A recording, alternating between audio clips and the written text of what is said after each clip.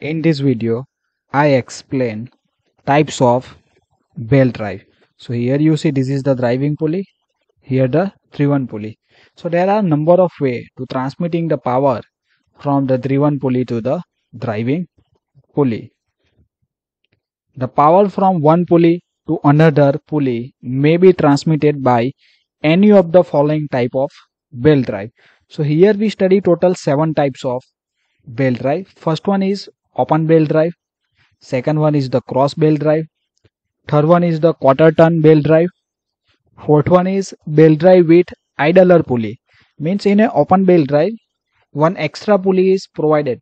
That is the idle pulley. That's why it is called as the belt drive with idler pulley.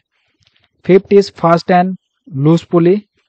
Sixth one is the step or cone pulley drive.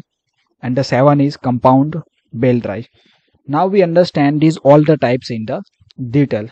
First one is the open belt drive. The open belt drive as shown in a figure. So here you see this is the figure of open belt drive. This is the driving shaft.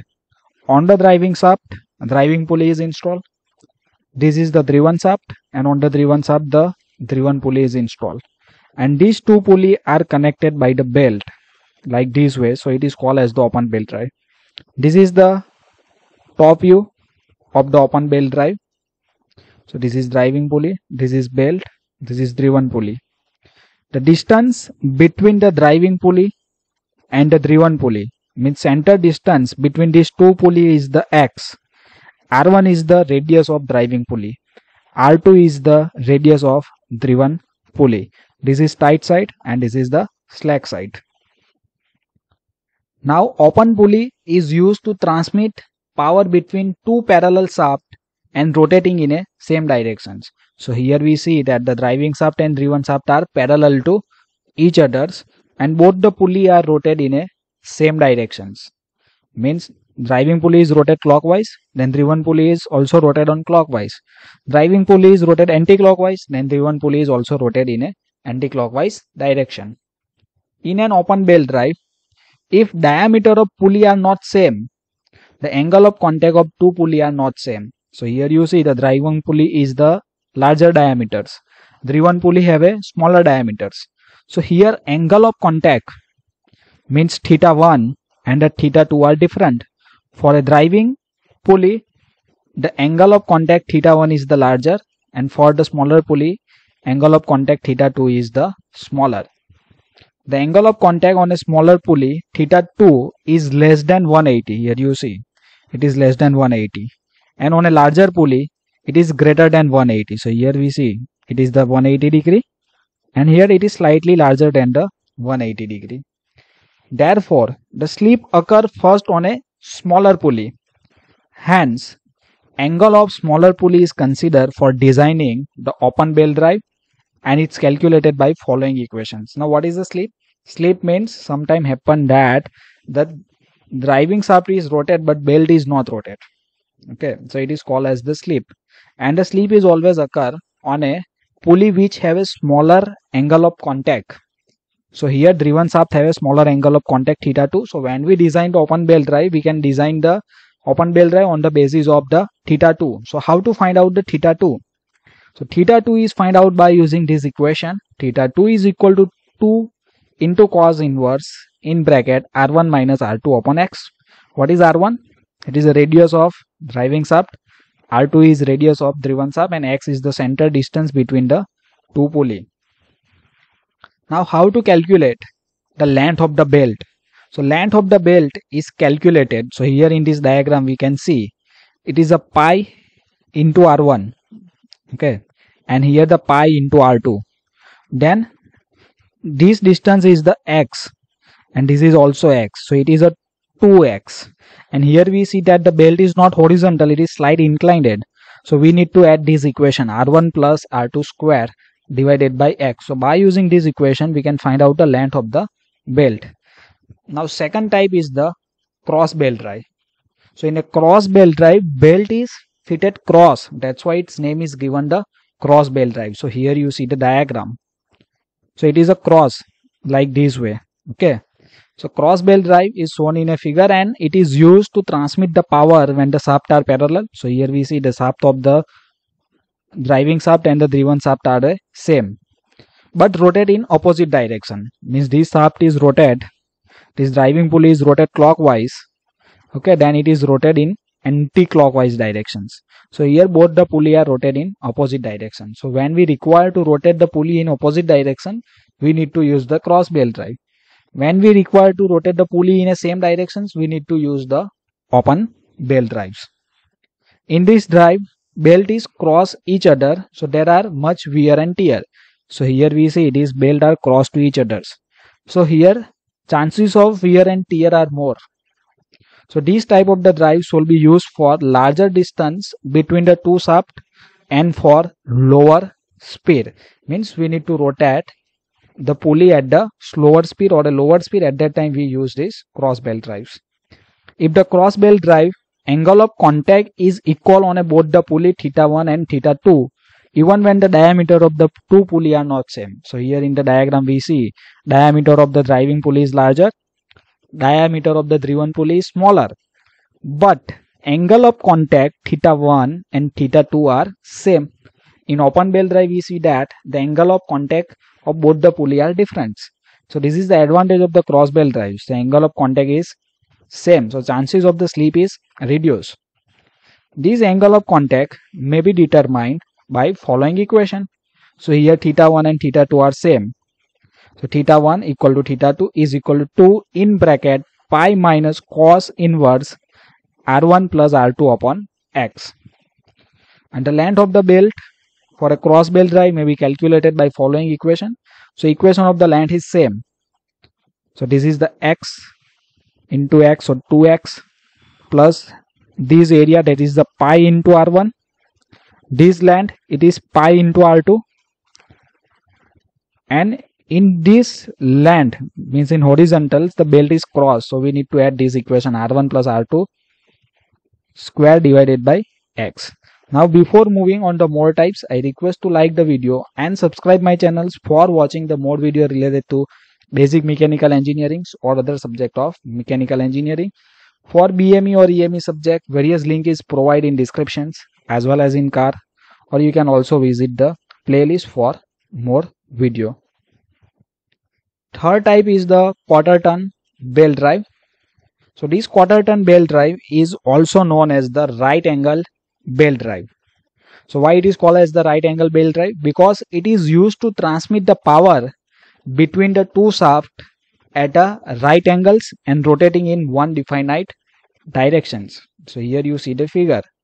So here the driving pulley, driving shaft or driven shaft are at the 90-degree right angle. So here you see the axis is changed. Here this shaft is horizontal and this shaft is vertical. So both the shaft are at the 90-degree. So when we need to transmit the power at the 90-degree, we need to use the quarter ton belt drives.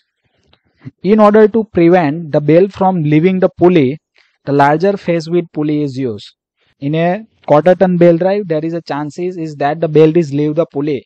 So we need to increase the width of the pulley in a quarter ton belt drives. When the reversible motion is desired and above arrangement cannot be possible, then quarter ton belt drive with a guide pulley is used. So in this diagram here you see the guide pulley is used. Here the guide pulley is not provided. So sometime we need to use the guide pulley in a quarter ton belt drive. Fourth one is the belt drive with idler pulley. A belt drive with an idler pulley is shown in a figure. Is used with a shaft arranged parallel, and when open belt drive cannot be used due to small angle of contact on a smaller pulley. So here you see the two diagram of a belt drive with idler pulley. So here you see this is the driving shaft, this is the driven shafts. So by using this idler pulley, here the angle of contact is increased. On a smaller pulley in open belt drive, we see that angle of contact is less than 180. So here angle of contact is increased. So chances of slip is also reduced. So in a open belt drive, due to the less angle of contact, we cannot use. So in open belt drive, we can provide the idler pulley and we can increase the angle of contact. The idler pulley helps to increase the angle of contact of belt. So belt tension is increased and drive provides the high velocity ratio. Idler pulley drive is also known as the jockey pulley drives. So this idler pulley, sometimes it is also called as the jockey pulley drives. So by using idler pulley, what happens? This angle of contact is increased. Angle of contact is increased, then tension is increased, and the high velocity ratio is achieved. So you need to remember main 3 points. So by idler pulley, angle of contact is increased, tension is also increased, and the velocity ratio is also increased. Fifth is fast and loose pulley drive. So here you see the diagram of the fast and loose pulley. So on a driving pulley, and this is the driven pulley. This is the driven shaft. So on a driven shaft, the two pulley are provided. One is called as the fast pulley. Second one is called as the loose pulley. So fast and loose pulley drive is used when the driven shaft or machine shaft is to be started or stopped whenever desired without stopping the driving shaft. Means this driven shaft is start or stop without stopping this driving pulley. Suppose this driving pulley is connected with the motor. Okay, so this driving shaft is continuously rotated and this driven shaft is connected with the machine. So we just need to stop the machine. Then what we need to do? We just transfer this belt from the fast pulley to loose pulley. A pulley which is keyed to the driven shaft is called as the fast pulley. Means this fast pulley is fitted by using the key on a driven shaft. So when the fast pulley is rotated, this driven shaft is rotated. The fast pulley runs with a driving shaft. A loose pulley runs freely over the machine shaft and it's not transmitting any power. So here you see this loose pulley is not transmitting any power on this shaft. Okay, so just only pulley is rotated but the shaft is not rotated. So when the driven shaft is required to be stopped, the belt is pushed on the loose pulley by sliding bar having the belt frog as shown in a figures. So when we are not required to run the machines, at that time this belt is pushed on the loose pulley. So only loose pulley is rotated, the driven shaft is not rotated. So we can stop the machine.